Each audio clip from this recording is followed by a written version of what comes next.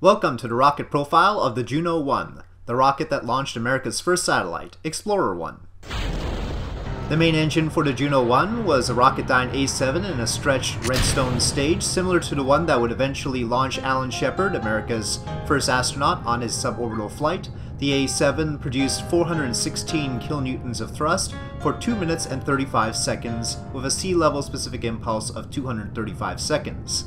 Unlike Alan Shepard's rocket, it used Hydyne, which is a mix of UDMH, unsymmetrical dimethylhydrazine, and DETA, diethyl N-triamine, and liquid oxygen for oxidizer. The original Redstone engine used 75% ethyl alcohol, and Hydyne was invented by Mary Sherman Morgan to give better performance. However, she wanted to name the new fuel Bagel, so that the propellant combination would be Bagel and LOX. The A7 in Alan Shepard's rocket went back to ethyl alcohol to avoid the toxicity of Hydyne. The Redstone and A7 were designed by Werner von Braun and were direct descendants from his V2 rockets, which used the A4 engine, which had the 75% ethyl alcohol fuel. Redstone rockets using Hydyne are considered part of the Jupiter C family.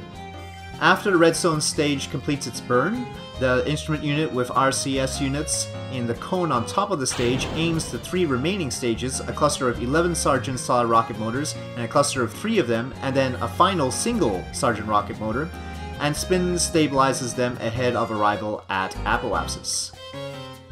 The 3 stages of SRBs each last for 6 seconds, so they help the tiny Explorer 1 payload make orbit right at apoapsis. Each Sargent has a specific impulse of 235 seconds in vacuum and produces 6.7 kilonewtons. So the 11 Sargent stage will provide 73.7 kilonewtons, the 3 Sargent stage gives 20.1 kilonewtons, and the final stage just provides the 6.7 kilonewtons. Each Sargent has a mass of about 27 kilograms.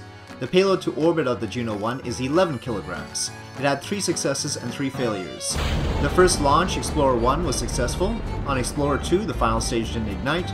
Explorer 3 made orbit, Explorer 4 made orbit, Explorer 5 failed because the first stage collided with the upper stages. On the final launch with Project Echo inflatable satellite, the second stage separated early, leading to a failed launch there. Explorer 1, of course, was the first spacecraft to detect the Van Allen radiation belt. And on that note, thank you for watching this rocket profile of Juno I.